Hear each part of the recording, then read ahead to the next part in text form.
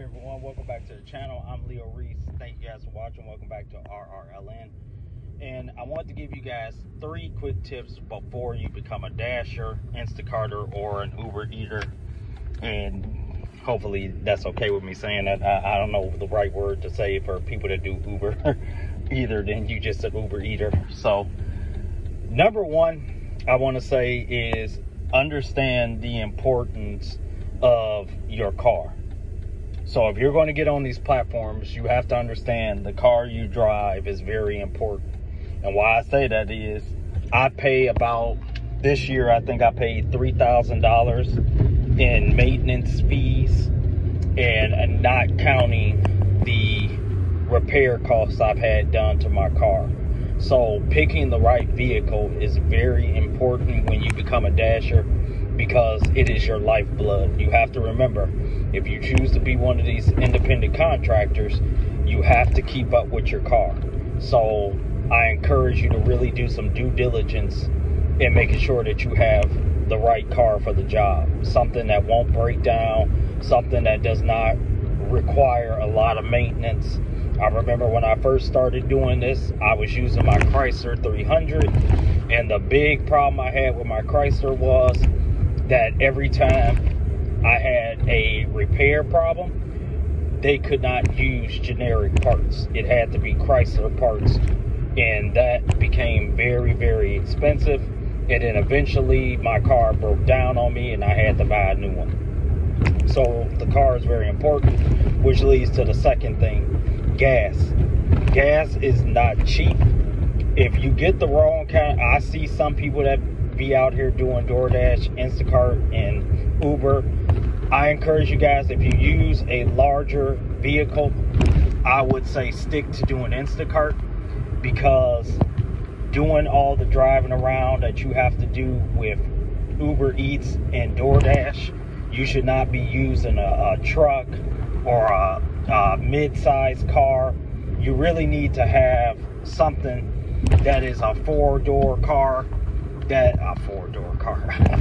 a smaller car than a typically big one, because I pay right now, every gas trip, and I fill my tank every other day, is $30 a pump. So if you just do the math, that's about anywhere from $100 to $120 every week. That's a cost. That cuts into my earnings, that cuts into my weekly, monthly earnings, or however you want to say. That's almost $11,000, $12,000 a year just in gas. So that's another thing you have to have in the back of your mind, is how much gas are you wasting? Especially, this is why I always tell you guys, do not take far deliveries. I mean, you can, but you really got to make sure you're getting paid well for it.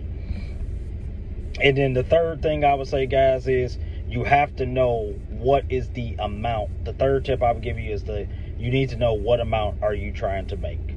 So if you're making $15 an hour, that's typically somewhere around $25,000 to $30,000 a year, depending if you get, some overtime, some double time, something like that. But if you're getting the basic $15 an hour, you're making annually somewhere around $30,000. So you have to look and say, okay, how much are you coming out here to make? It's very important. Do the math. So if you're making, let's just say $100, how much of that is going to gas? How much wear and tear are you putting in your car? Because when you break it down, you may find out that, hey, it's better that I just get me a $15 an hour job and maybe do DoorDash, Instacart on the weekends.